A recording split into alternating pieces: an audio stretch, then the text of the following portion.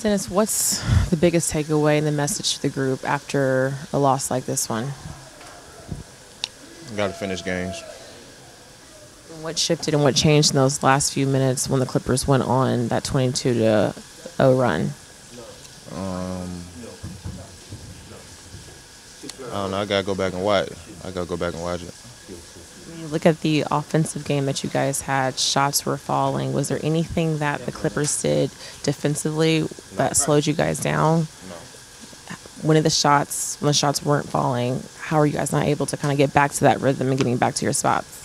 I think it's about how we was getting the shots. We kind of strayed away from that, and we started trying to hunt matchups, going one-on-one instead of just letting the game flow, letting it come to you.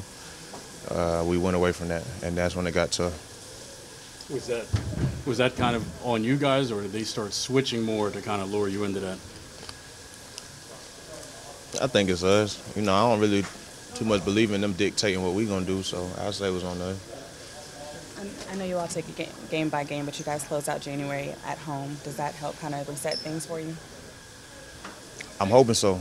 It's less travel. We've been road running as of late, so we get to be home, rested.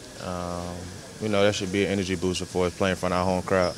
You guys have talked about how you're one of the leaders and the vocal leaders in this locker room. When you look at how this road trip started here in Portland, you got a big one on Friday and then this one, a loss here tonight. What do you want this team to kind of take away from this 3-game road trip as you kind of carry it back home?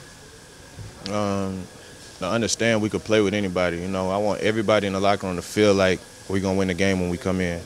It sounds crazy, but it's a real thing. I want everybody to believe we can come in and win the game, don't matter who out there.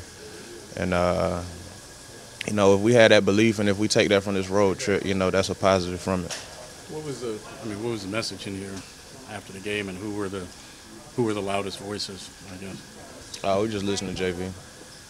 What was his message after this? You're going to have to ask him. When you guys are this deep into the season, and I understand that there are obviously runs, but when it's 22-0 to close the game like that, timeouts, whatever, how disappointing is it that I guess you guys couldn't find an answer even to kind of staunch that a little bit? Very disappointing. Very disappointing. We played a good game and we blew it.